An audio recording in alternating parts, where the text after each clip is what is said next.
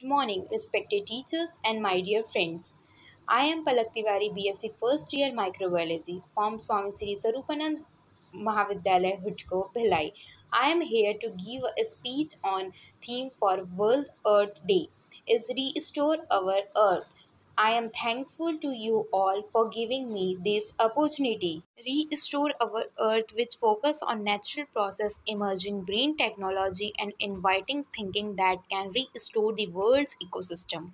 In this way, theme reject the notion that migration and adaptation are the only way to address climate change. It is up to each and every one of us to restore our earth, not just because we care about the natural worlds, but because we live on it. We all need a healthy earth to support our job, health, and happiness. A healthy planet is not an option, it is necessity for us. Earth was first organized in 1970 to promote ecological and raise awareness of growing problem of air, water and soil pollution.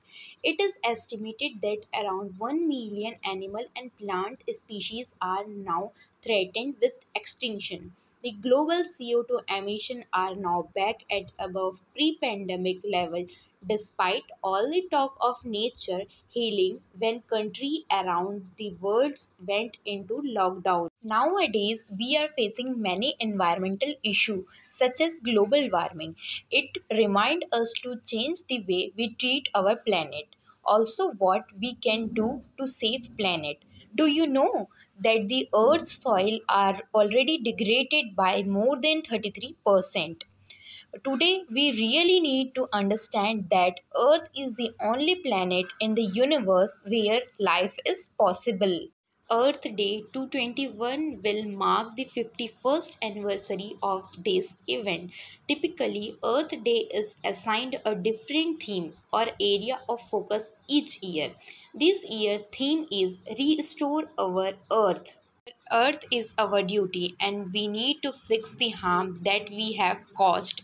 Let's celebrate this Earth Day by appreciating and respecting the natural world. Let's pledge to conserve water, plant at least one tree, reduce our amount of waste, reuse item as much as possible, recycle item whenever possible. So let's restore our earth. With this, I conclude my speech.